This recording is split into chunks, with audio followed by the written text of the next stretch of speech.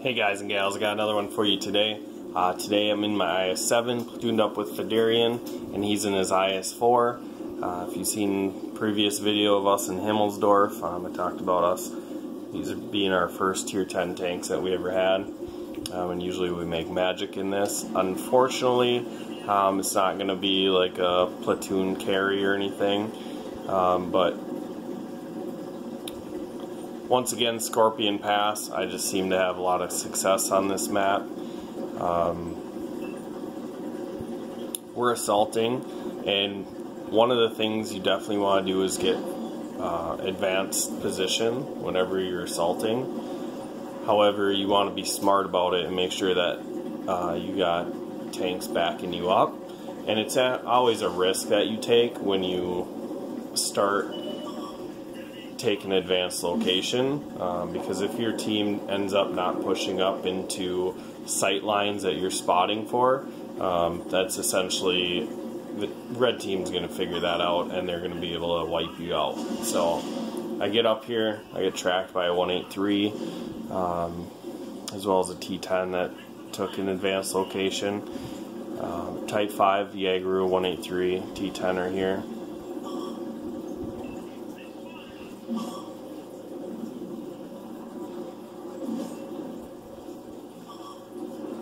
Already takes care of the 183.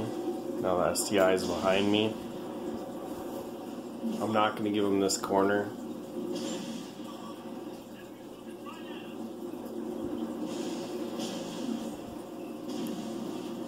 So what I'm trying to do is just get shots into the Yagru's lower plate, and as well as this mouse is starting to pop up too now. So I got shot into the mouse's lower plate, and this T10 just keeps on coming over here to track me, which is fine.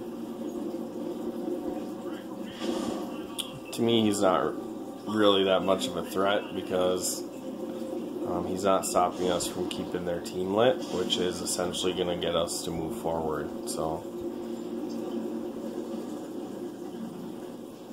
and I spot this Object 140 as I aim on him. I see he's got 3 stars on his barrel, so he's a good player. I also notice he's in the NFTG clan, and they're a good clan, so I know that I gotta watch out for him. I also communicate that to Federian that he's a really good player.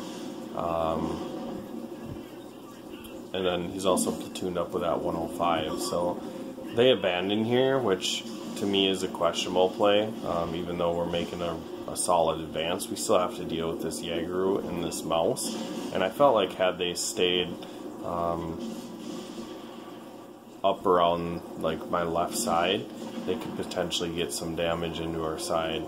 However, they would have had to deal with the stuff coming out of the middle too, so I mean, I don't really blame them, but they're full health, so they're not even going to trade any of their health to keep these guys alive and to get free shots into the side of us. Alright, so one thing that gets you a loss on Scorpion Pass is when they're set up on the ridge and then you just continue to push into them. So what you want to do is make sure you keep some people up on this ridge to counter their ridge, and then also make sure you got spotters in the bottom. So our IS-7 rams this mouse. He takes 1200 damage, and their mouse only takes 100 damage. Ramming a mouse is obviously never a good idea, especially downhill full speed. It's just not a win-win situation. So Federian pushes out to south, the bottom, and I tell him I'm going to stay up top.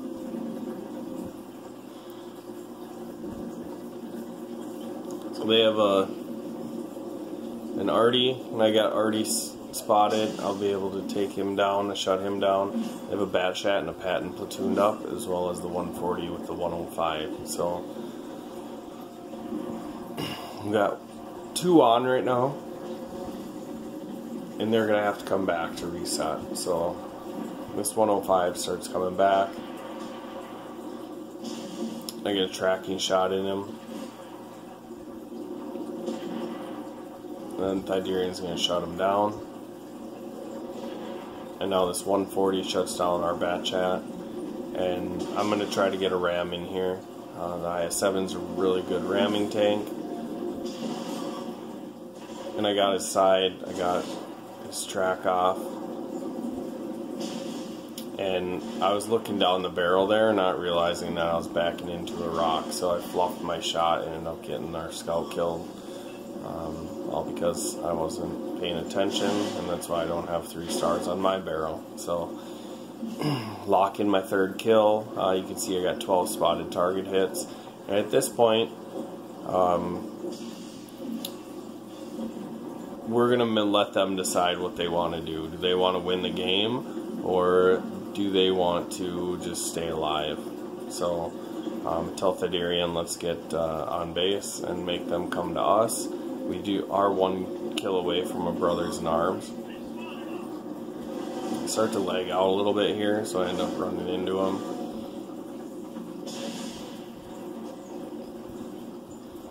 And then you can see their bat chats crossing the little desert hill right there.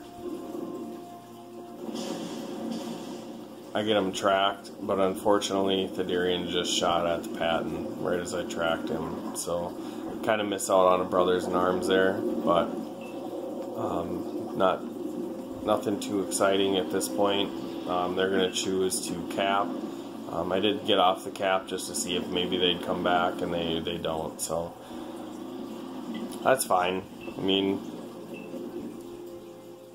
not everybody plays to win the game. Some people play to stay alive for some reason. You don't want your tank to die and blow up. It's sad.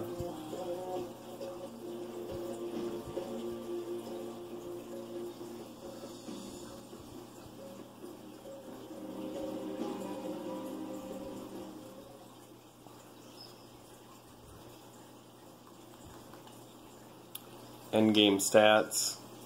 Oops.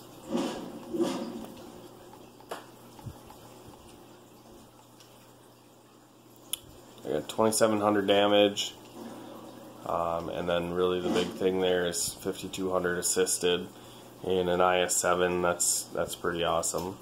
That's really all I got for you guys. So I will catch you later. Make sure you like, share, and subscribe.